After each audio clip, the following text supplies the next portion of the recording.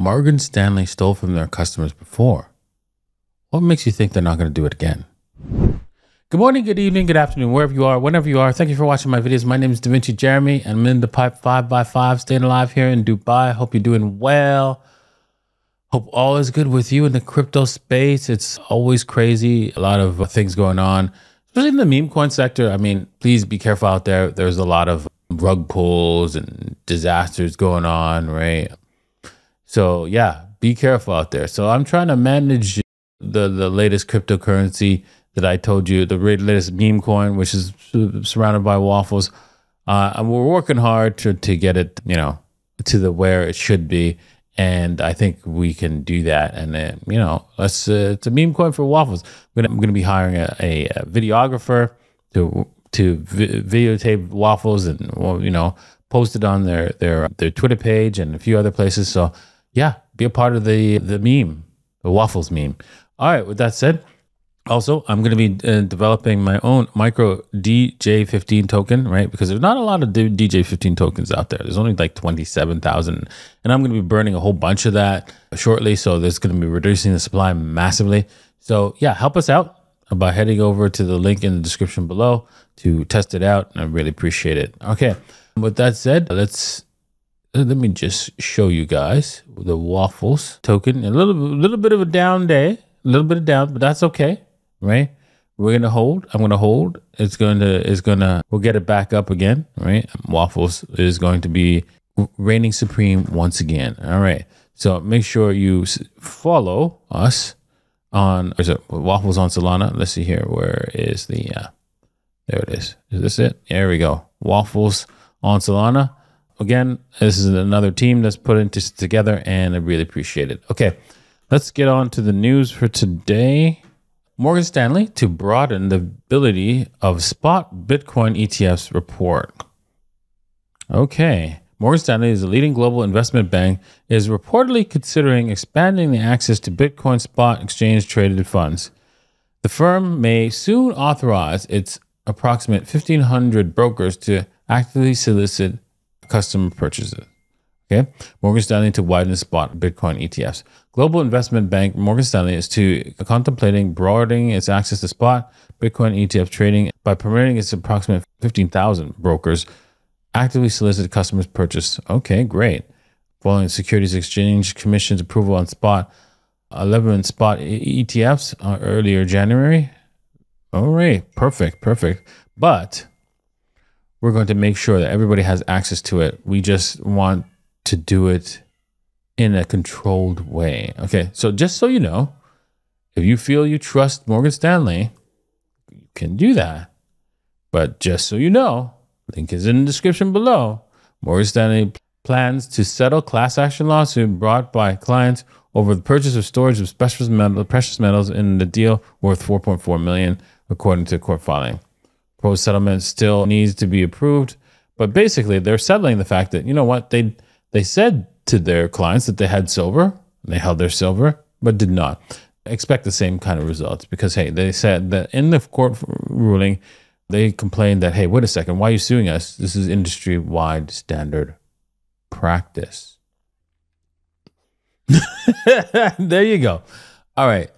In other news, privacy is not a crime. Samurai indictment provokes strong reaction from the crypto advocates.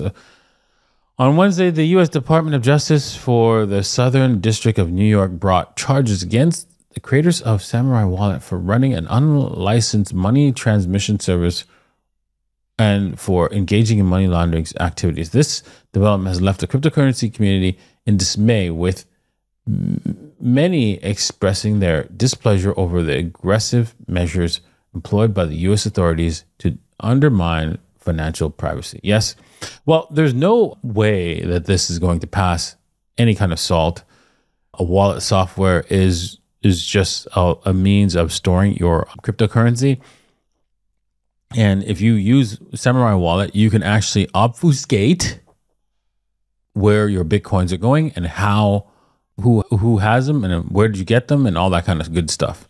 So you can make it very difficult for law enforcement with a Samurai Wallet to see what you're doing with your Bitcoin.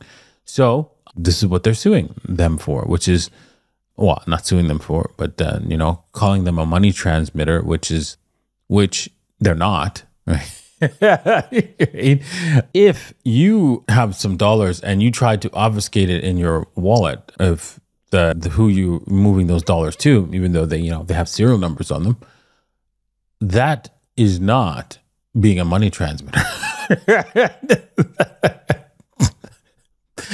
Your wallet, your physical wallet, you know, the one that you have in your hand, that could be considered a money transmitter. So you can see how this lawsuit will not go over well if they have good lawyers. I mean, they'll laugh at them, right? It's just ridiculous. Okay, let's take a look at the charts. And if you're interested in trading, you can head over to bybit.davincij15.com, 2bit.davincij15.com, or even coinw.davincij15.com. Links are in the description below. All right, well, Bitcoin looked like it was sliding down and to make it down to the red line here, but it didn't quite make it. If this can hold, this would be sweet. If it can hold this line here, let's see here, some sort of like this trend line here, that would be the best thing to happen to Bitcoin right now. You could really consider that we could break out, but if we fail here, it will lower our chances to break out and go higher, and we'll most likely break down from the $60,000 mark. Now, odds are still saying that, you know, we are in a bearish situation here with Bitcoin. So expect this to be broken, this uptrend to be broken. So that's my expectation, right? Anything can happen, but that's the odds are placed on, you know, Bitcoin going down. So that's how it is, right? Trading is not about being exact. It's about taking the best probability, and that's the best probability. Even though it sucks, it is the best probability. Yes, whilst there's a probability, the higher probability can go down, there is still a percentage chance it can go up, right? So let's just say the probability is 60 to 70% down. That's 30 to 40% up. And so that's still a high percentage chance that Bitcoin can go higher. That's how it works.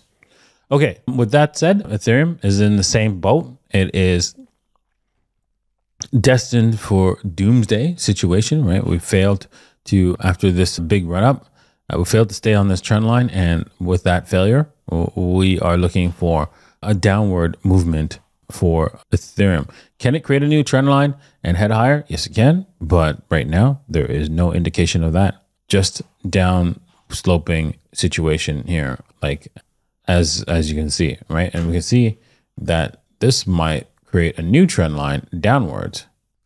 That's more likely. So we'll have to see what happens there with that downward trend line that Ethereum is building. So odds are we have to take the bet that if we come to this trend line, that the best bet to take is, hey, it's going down. That's the way it is. All right, with that said, thank you guys for watching. I'm going to be answering the questions after this show.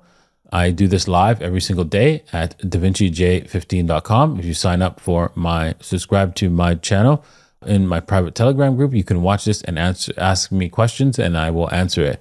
Thank you for watching, and we'll see you guys tomorrow. Cheers.